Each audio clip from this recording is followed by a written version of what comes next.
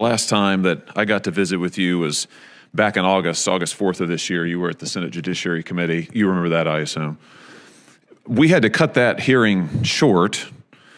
We were supposed to do 2 rounds of questions. You said you had to be somewhere, so we cut it short. Republicans were not able to ask a second round as we had been informed we would.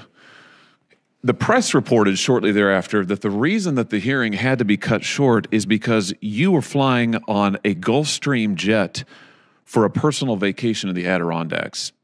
Please tell me that's not accurate. Senator, the hearing was not cut short from my experience. We had agreed beforehand on the time and length of it, and I was very surprised to find that anyone on the committee was surprised. As to how I fly, I am required, not only permitted, but required to fly on an FBI plane wherever I go. So you were going on vacation? I was, yes. So you left a statutorily required oversight hearing in order to go on a personal vacation in the Adirondacks? I took a flight to go visit my family, as had been previously arranged in conjunction with the leadership of the committee. The ranking member, Chuck Grassley, asked you during the hearing, he said, "I assume you must have other business."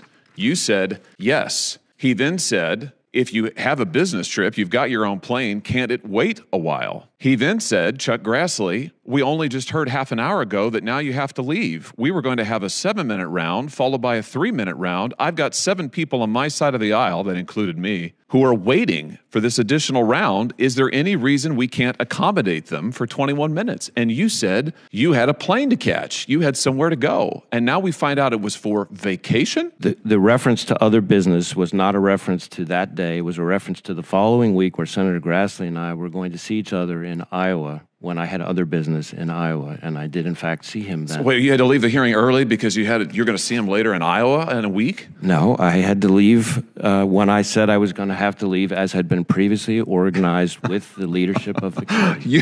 You left an oversight hearing before the Senate Judiciary Committee required by statute so you could vacation with your family. I find that absolutely unbelievable and frankly indefensible. Now, is it your practice to use government planes? You say you do this all the time. You flew in a Gulfstream 550, I think, that was originally purchased for counterterrorism purposes. You were using it to go to, what is it, Saranac Lake? Is that how I say it? I've never been there. Is that the right pronunciation? Saranac Lake? That was your destination? Yes. So, did you enjoy the flight? I mean, did you pay for it? Yes, I paid for it. Will you turn over all receipts and reimbursement to this committee? Senator, we will be happy to comply with oversight requests related to the use of the plane, as I said, and it's important for people to understand. Why don't you just give me a yes? Will you turn over the receipts for your flight? I will turn over the information related to my use of the plane. The use of the plane, I am required, not just permitted, required, even for personal travel, to use the FBI plane. How convenient for you.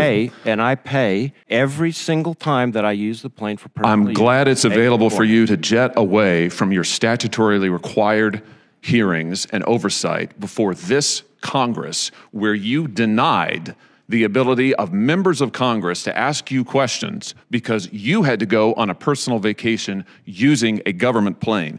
Let's just look at some of the things while you've been vacationing that your FBI has been doing. According to numerous whistleblowers who have come forward to members of this body, to members of the House, the FBI has been sending more than, in one instance, a dozen, when in fact, the stats are being padded by political directive in your office. They also say, these whistleblowers, the D.C. leadership deliberately suppressed investigations into Hunter Biden, contrary to FBI procedure, and have also retaliated against FBI agents and whistleblowers who have contacted Congress, which, by the way, they are protected by statute to do so.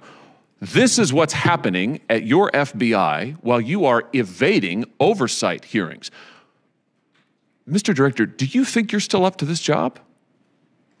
I absolutely think I'm still up to this job, and I think our workforce feels the same way. Well, I don't. And frankly, I think you should have been gone a long time ago. And given your behavior recently, I think it only makes it more clear. Are there any travel plans today that we should be aware of that you have? We're supposed to have a second round. Will you be here for that? Yes.